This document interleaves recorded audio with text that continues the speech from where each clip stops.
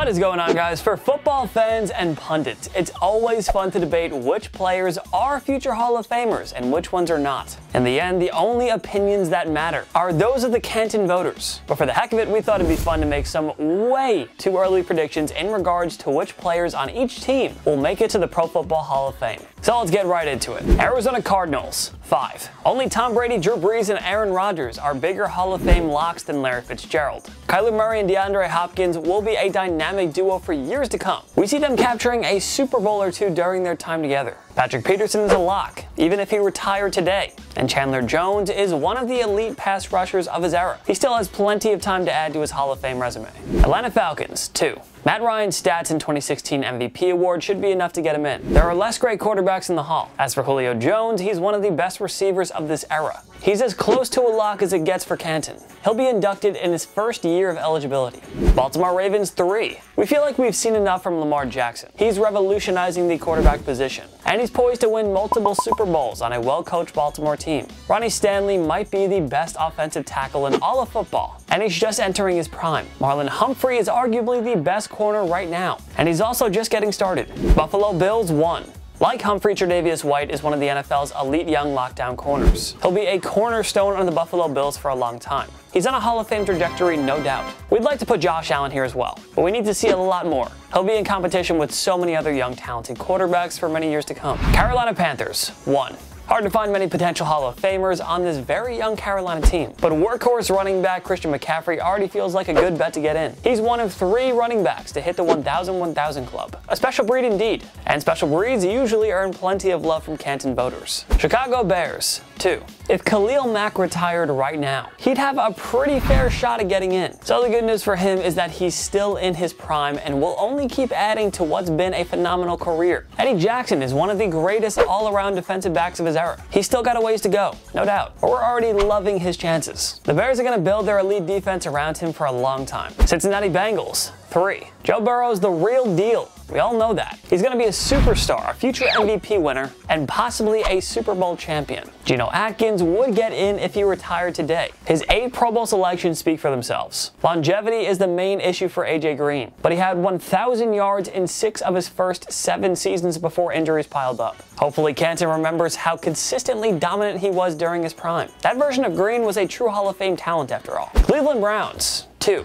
Gotta think OBJ will get in. He's been one of the most prolific offensive players of the last decade, and he's only 28 years old. Myles Garrett may end up being the best pass rusher of his era. We love what we've seen so far, and he gets better every year. Honestly, Garrett probably just needs 5 more Pro Bowl-like seasons to secure a spot in Canton. Dallas Cowboys, 4. Tyron Smith and Zach Martin, the anchors of one of the best offensive lines the game had ever seen. The perennial Pro Bowlers and multi-time All-Pros are shoo-ins at this point, easily. Say what you want about Dak Prescott, but the man is putting up Hall of Fame numbers early in his career, and Ezekiel Elliott will keep vying for rushing titles and 1,000-yard seasons as long as he stays healthy. Unfortunately, it's still too early to put CD Lamb on here, but we think he's got a great chance. For now, we'll stick with just 4 current Cowboys as future Canton members. Denver Broncos, 1. Von Miller is in the group of players who'd be a lock even if he retired right now. Only JJ Watt and Aaron Donald have been as dominant as Miller over the past 10 years. He basically clinched his Hall of Fame case when he won Super Bowl 50 MVP honors after guiding Denver to its 3rd Lombardi trophy in franchise history. We also think Jerry Jeudy is capable. We just need to see more before we deem him a future Hall of Famer. Detroit Lions, 1.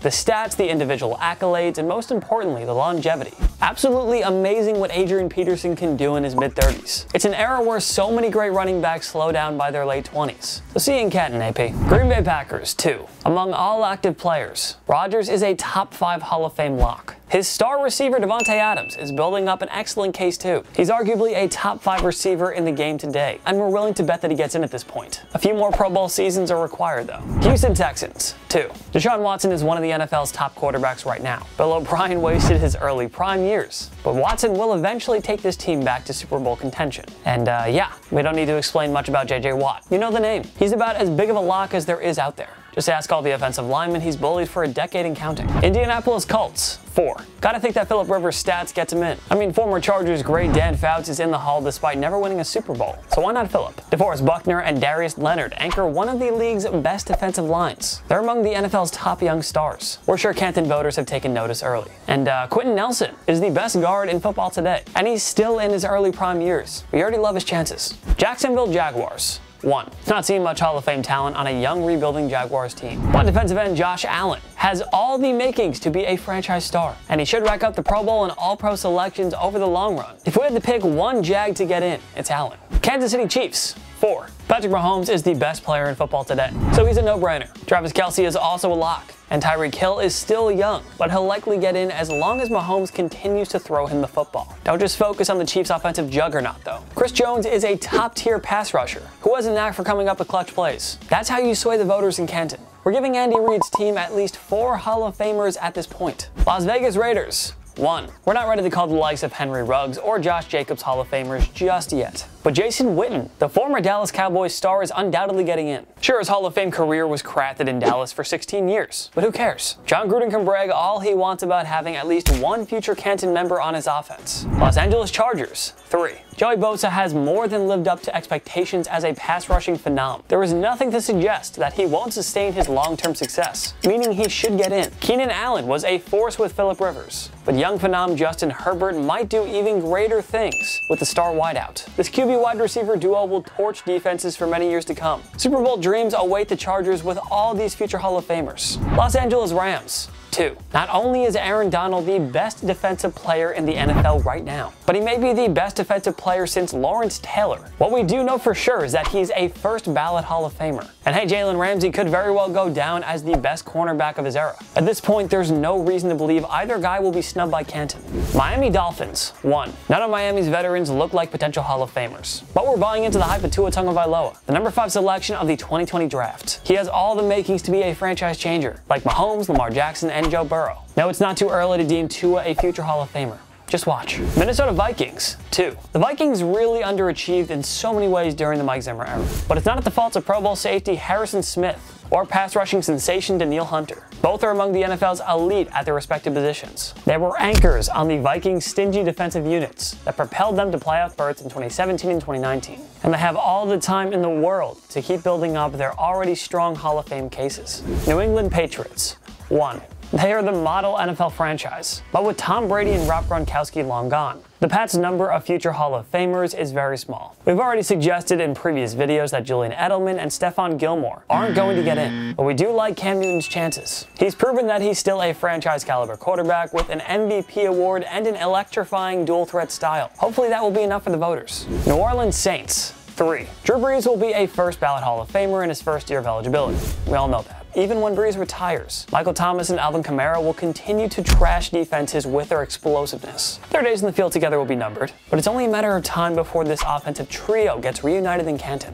New York Giants, 1. These Giants don't really offer much when it comes to star power and future Hall of Famers. But Saquon Barkley, when healthy, has looked every bit like a future Hall of Fame talent. Even the Giants' questionable coaching and management won't be able to stop him from getting in. New York Jets, 1. Same as the Giants, not much talent on the roster, but the Jets do employ a guy who's been a Hall of Fame lock for a while now. Ageless wonder Frank Gore, who sits 3rd all-time in career rushing yards. Gore obviously isn't a game changer on this awful Jets team, but that's irrelevant. He's getting in thanks to his phenomenal 10-year stint with the San Francisco 49ers. Philadelphia Eagles, 3. By the end of the 2010 decade, Jason Peters and Jason Kelce had combined for 12 Pro Bowl and 5 first-team All-Pro selections. And oh, they anchored the O-line that was instrumental in helping the Eagles win Super Bowl 52. Peter also has a 2010s All-Decade Team selection that will further strengthen his case. Defensive tackle Fletcher Cox has often been somewhat overlooked, even though he's one of the NFL's premier game changers. Also a member of the 2010s All-Decade Team,